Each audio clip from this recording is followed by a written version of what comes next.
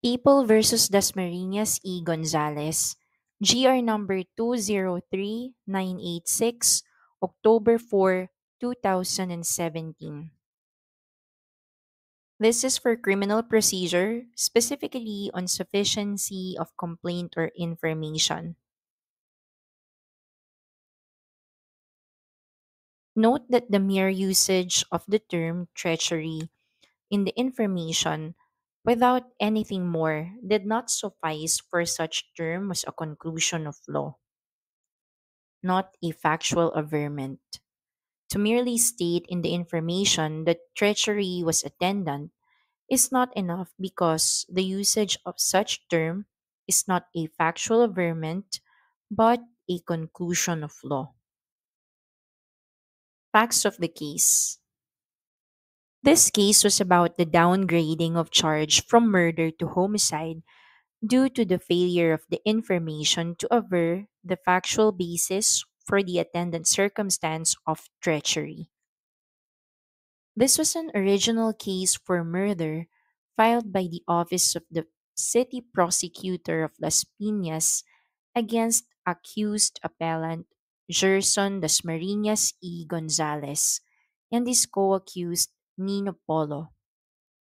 It was alleged in the information that the killing of the victim, PO2 Marlon Anoya, was qualified by the circumstances of treachery, abuse of superior strength, and evident premeditation.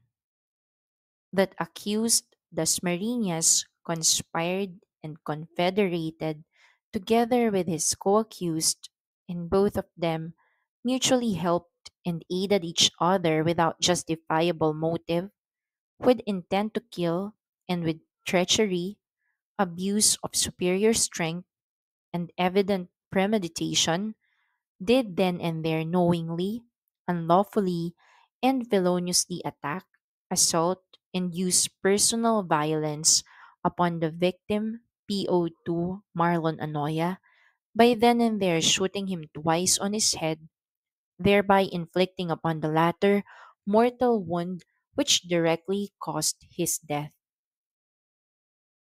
Those were the allegations stated in the information. The defense of accused Dasmariñas were mere denial and alibi. At the regional trial court, accused Dasmariñas was found guilty beyond reasonable doubt for the crime of murder, while his co-accused was acquitted. The Court of Appeals affirmed the regional trial court's decision with modification by declaring that the accused would not be eligible for parole. Issue: whether the Court of Appeals was correct in affirming the charge of murder. Ruling: no.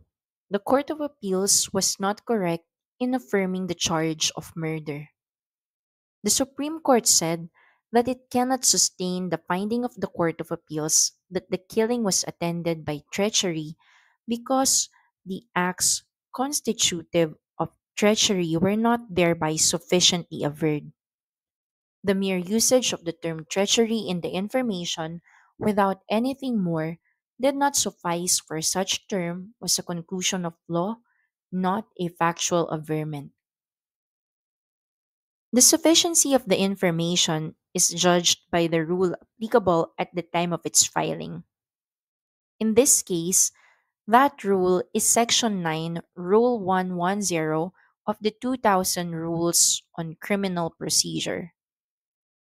The text of the rule requires that the acts or omissions complained of as constituting the offense must be stated in ordinary and concise language and not necessarily in the language used in the statute, but in terms sufficient to enable a person of common understanding to know what offense is being charged as well as its qualifying and aggravating circumstances.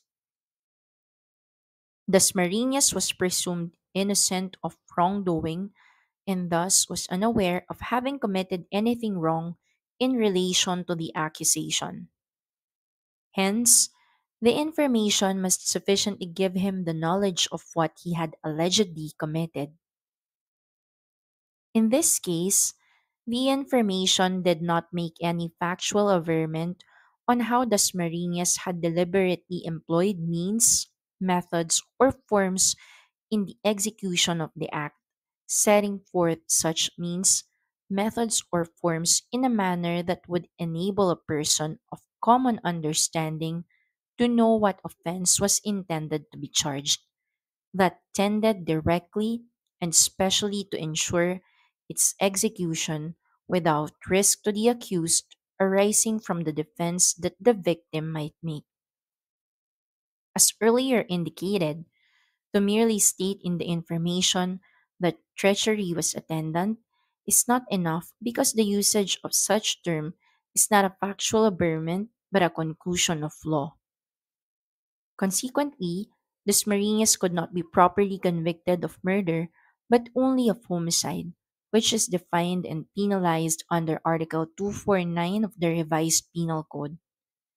In applying the foregoing, the Supreme Court affirmed with modification the Court of Appeal's decision and held that the accused appellant Gerson Dasmariñas E. Gonzalez was guilty beyond reasonable doubt of homicide.